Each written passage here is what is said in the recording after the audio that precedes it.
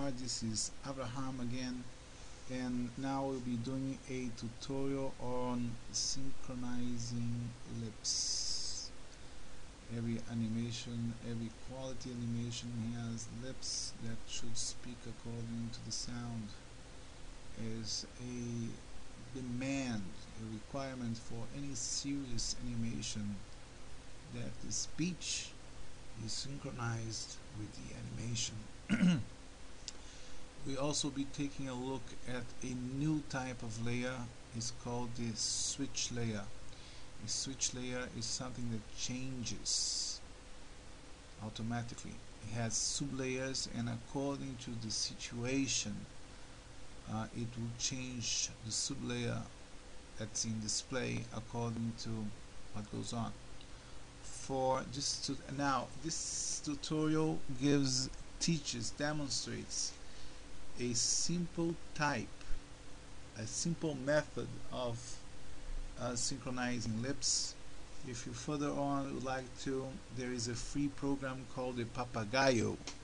The Papagayo program is more sophisticated for basic needs. This lip syncing program should be enough for your synchronizing. Now let's use the file open. Name of the file is 5.1, and we'll have this mouth. The file was ready, and we should see this mouth. Now if you don't have the layer window open as I do not, as for window layers, and we have a mouth layer, and is that special type of layer that's called a switch layer. Why is it called switch layer? Because switches in between the sublayers. See, on the lower first one we have a closed mouth, then we have a 2, 3, 4 halfway opened, and we have the last one that's wide, all the way open.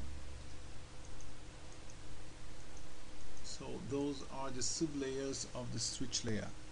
Now the first thing we need to do is to import a speech to our animation.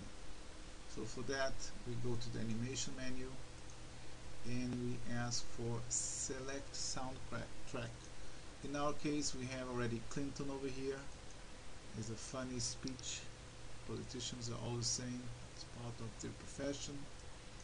And we click OK. We added the speech to our animation, but now we have to tell Studio Pro that this sound crack is the one that the layer called mouth will be using for switching between the layers. So we go to the last tab. Again, how do I get this window? I double click on the mouth switch layer. We have 1, 2, 3, 4, 5, 6 tabs. The last tab is switch.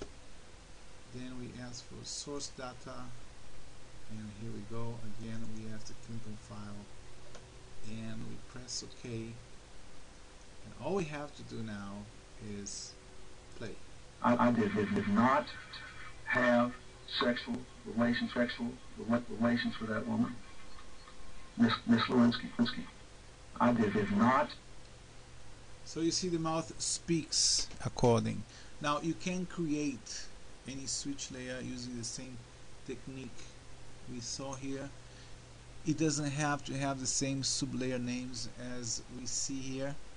The most important is that the lower layer is the closed mouth image, and the last one is the wide open. So if you're working on an animation, and needless to say you won't be using this specific mouth, you will create 3, 4, 5 layers, and the lower one of the switch layer, the lower sublayer of the switch layer is going to be the closed one, and the highest one, the last one, will be the wide open. I hope this tutorial is useful for you. Again, my email shows at the end of this video. If you have questions, if you have suggestions, don't hesitate in calling me, contacting me. I'm always available for you guys. Thank you very much for watching.